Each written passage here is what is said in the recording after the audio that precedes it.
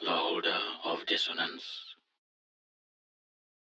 In any city, in any country, go to any mental institution or halfway house that will let you in without question.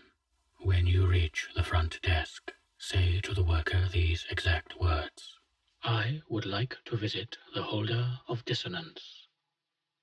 Should a troubled look cross the worker's face, calmly turn and leave the building, and do not return to it for at least 2 whole days, or your mind will be completely and utterly destroyed by the horrors waiting for your return.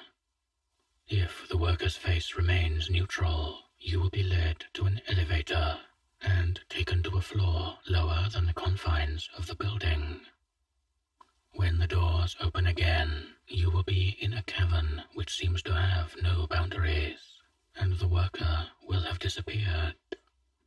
Make no attempt to locate them, or you will wander this cavern for the rest of your days. There will be a repetitive drumbeat echoing around the cavern, a simple rhythm of 4. Focus on this drumbeat and find the source of it.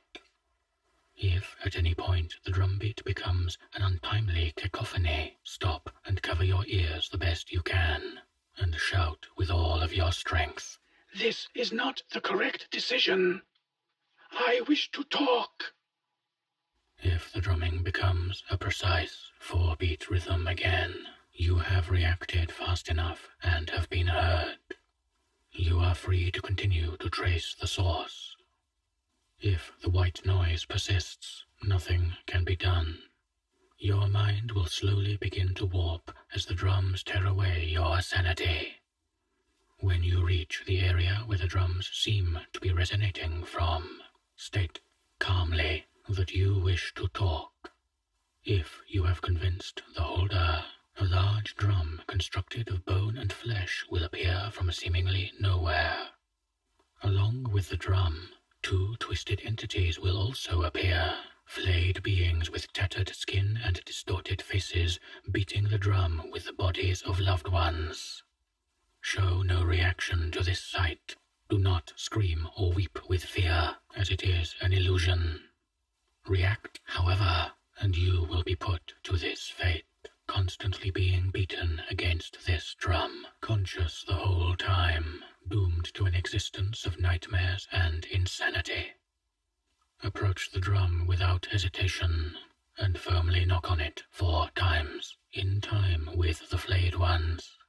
Repeat this until the flayed ones stop, and the drum will open up. When this happens, ask, "What happens if they are unheard?" A boy of about 14, wearing bloodied flesh, should emerge from the drum. The flesh is the remains of past seekers who have failed to pass through. He will then go into detail of what would happen if everything was unexpected, from the clashes in the past to what would happen in the future. For the duration of his tale, look only at the boy.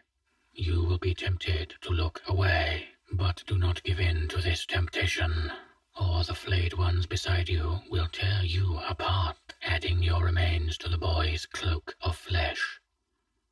Once the boy finishes his tale, the drum will shrink in size until it is no bigger than a tennis ball. He will offer the drum to you. Take it without hesitation and close your eyes. When you open them, you will be outside the building you started in. This drum is object 642 of 2538. When the time comes, everyone must